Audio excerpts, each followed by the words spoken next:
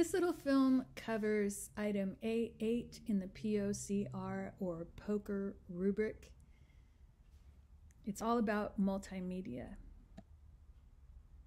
So like it or not, our students live in a digital world, and as teachers, we might not always understand this, but we need to remain aware of it.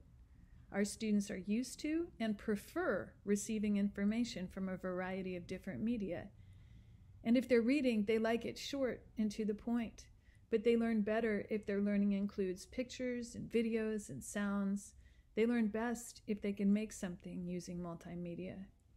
So to align with the poker rubric, you need to have multimedia in your online classes to meet your students where they live. Your reviewers will check specifically for content presented using visual, auditory, graphic, and verbal formats, and textbooks that offer ebook options. This doesn't mean your class needs to have multimedia on every page and all this razzle-dazzle. It simply means that you, the instructor, have clearly made use of modalities beyond text throughout the course. Creating multimedia pages is part of diversity and inclusion. All learners differ in the ways that they perceive and comprehend information. This is most obvious for those with sensory disabilities and learning disabilities or language or cultural differences. These people may require different ways of approaching content, but others may simply grasp the information more quickly or more efficiently through visual or auditory means, rather than just printed text. Learning and the transfer of learning occurs when multiple representations are used. It allows students to make connections within as well as between concepts.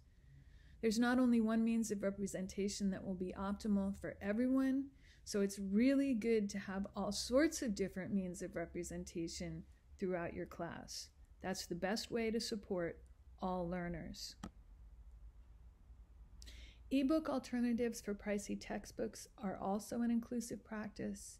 They provide portable and cheap sources of information to everyone. And while your reviewers understand that good ebooks are not always available for every subject, more and more there are online alternatives for traditional textbooks, and an awareness and use of these in your classes will make your course exemplary.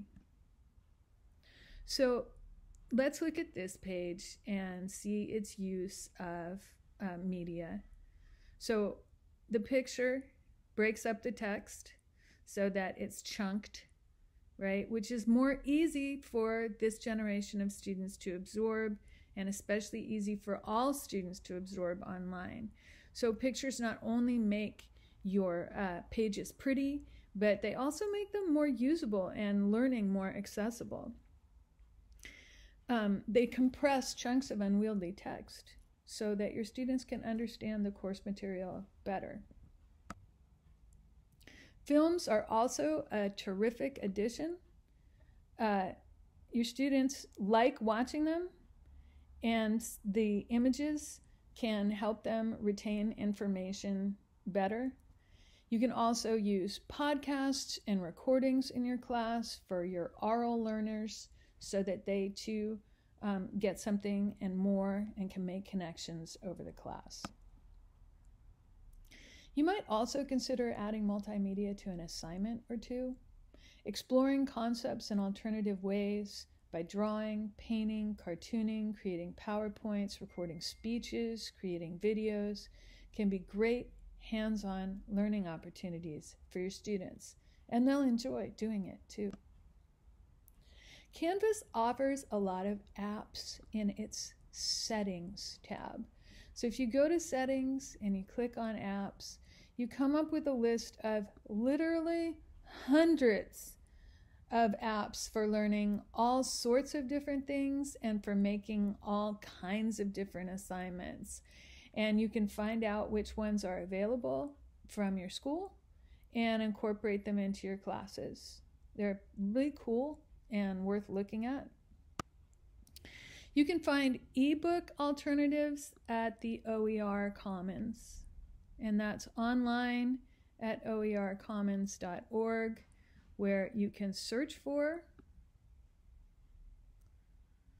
ebooks and articles and free films on virtually every subject that there is for virtually every education level.